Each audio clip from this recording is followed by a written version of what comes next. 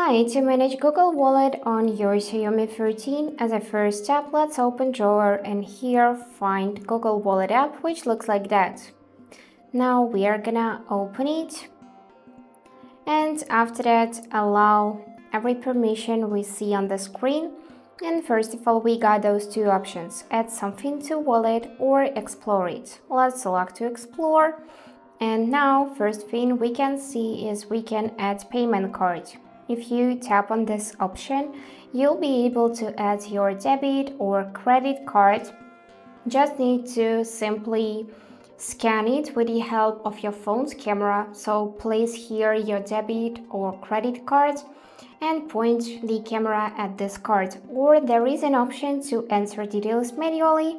So you would need to enter card's number, your security code, date of expiration, and billing address. I'm not gonna do it in this video because this is a long process, but trust me, it is really easy. You just need to follow on-screen instructions. Now we can also explore this second tab, pay quickly and securely. And here we got some on-screen instructions, how to make payments with the help of your phone. Also, you can automatically add passes to wallet from Gmail, so you can tap this section and enter your Gmail account. Here you got the option to add an account. And also we can tap on the plus and select what we want to add to the wallet. Payment card, transit pass, loyalty card, gift card, everything else. Just select something from the list, tap it and follow the instructions. And also we got here this circle, which is basically our Google account. Just tap it and you can go in the payment setup, and here you need to finish setting up tap to pay feature. So first of all, we need to turn on NFC. You can do it if you just tap here, or you can do it through the settings. Let's just find settings, open it. To find NFC, we would need to go in more connectivity options, and here it is. Here you can enable it or disable and select payment default.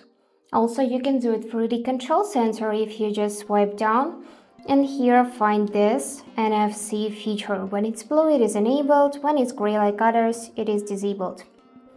Let's go back to wallet, and as you can see, to finish setting up, we will need to add screen lock as well and set up payment card. Let's go back to the profile, and here you can also check payment methods. So we already explored this tab, and let's move on to the password manager. Here, if you forgot your passwords easily, you can add one right in this tab, so you'll be able to always find it through your Google account. And you can also check your data in wallet and check wallet settings as well. And that's it for today. Hope this video was helpful and thank you for watching.